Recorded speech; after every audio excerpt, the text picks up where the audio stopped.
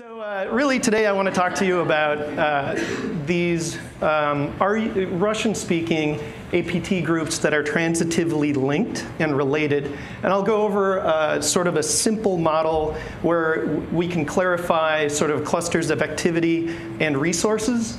And I'd like to maybe drop a few nuggets of information to add to the public discussion about some of these groups that may not, well, that may help provide some insight into how these groups are linked and what they're all about. When I heard about something, a conference related to disruption, destruction, those sorts of things, right away I thought of black energy. The 2014 event was really interesting to myself and a colleague named Maria. Hades has been it's been spoken about here and there in blogs, but this is another APT that's very interesting and shows up in the October indictment, I believe. We'll talk about Sofacy, and then Zebrocy is another interesting subgroup. It has been discussed as just malware, but it's kind of taken on a label of its own or a grouping of its own.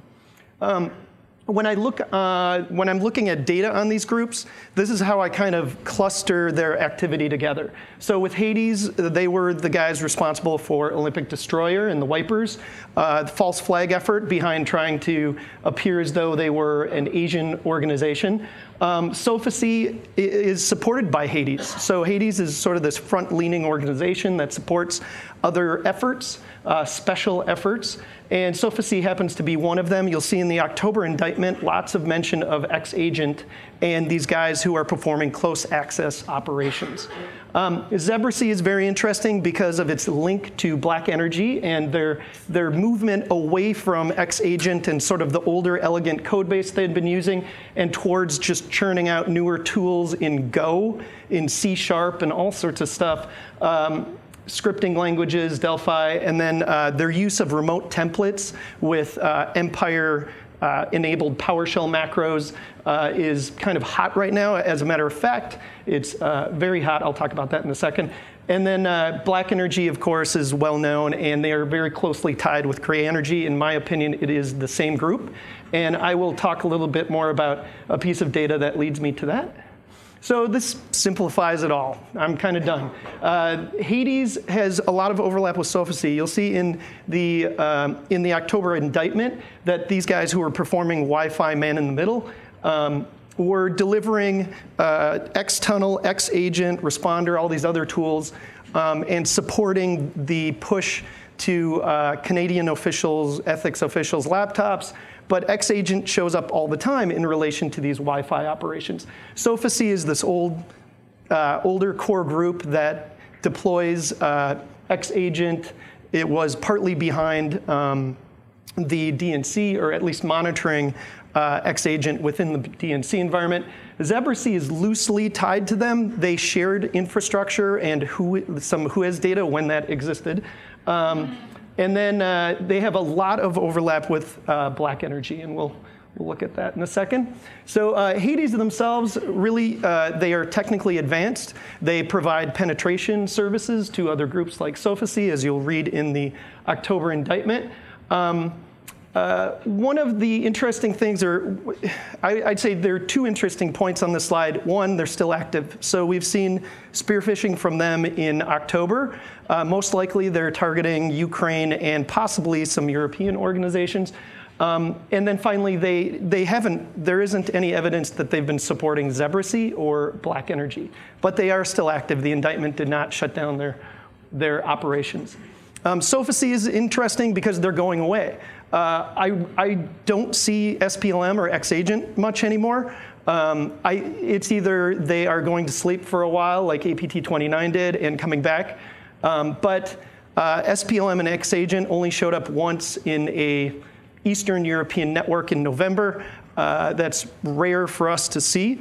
And they seem to be going away, while Zebrocy, on my next slide, is coming into focus. So Zebrocy was in the news recently, but really they've been targeting organizations, diplomatic organizations, with this cannon backdoor since March. and they are highly active right now. They have shifted not only from targeting mostly exclusively Central Asian diplomatic organizations to worldwide attacks now. So Western networks might see more of not the Canon backdoor, but they've shifted back to their Delphi backdoors and now are targeting the rest of the world. So it seems to me that these guys, they really are replacing a lot of the Sofacy activity we've seen in the past. They are not terribly technically advanced. You won't see 0-day from these guys.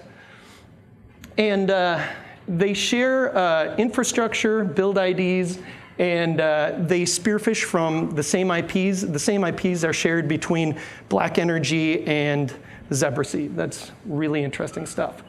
Black Energy themselves is very interesting. They used a Siemens exploit, a remote server-side exploit to run arbitrary code on industrial control systems back in 2014. And then 2 years later, in January of 2016, we saw Gray Energy doing the same thing in a smaller nation, using a Siemens exploit to download and run arbitrary code from an IP address that was previously used for 2 years by Black Energy.